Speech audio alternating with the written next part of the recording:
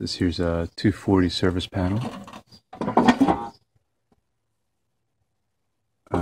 50 amp circuit breaker, GFI, and 240 30 amp outlet installed in it.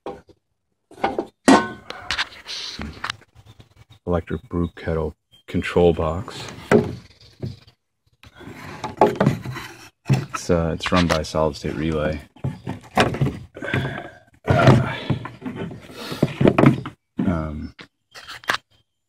On off switch for both legs of the circuit, and then a potentiometer.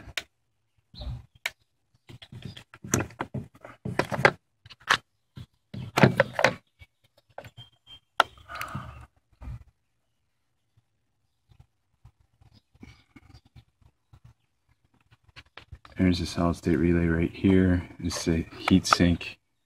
There was thermal paste glued.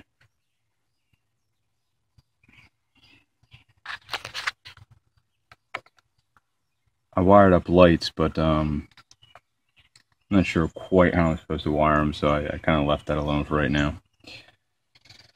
Initially, when I wired them up, they were on when the circuit was off, and then when I turned the circuit on, the lights went off. So, and here's the power cable that goes to the service panel, and then there's the outlet that goes to the brew kettle. So here's my brew kettle, and this is just a regular old dryer cable, and it's wired it directly into a heat element inside here, water heater element, and you can see it's grounded right there. And there's the heater element. It's a 240 volt 30 amp heater element.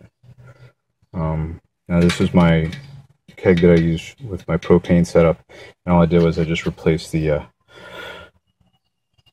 valve with the heater element. I had to drill the hole slightly larger, and that's it. So I've just turned the heater element on full power, and you can already see this is like almost immediately it starts to boil water at the element itself. It'll take a while for the whole pot to come to a full boil, but it's immediately hot, which is pretty cool.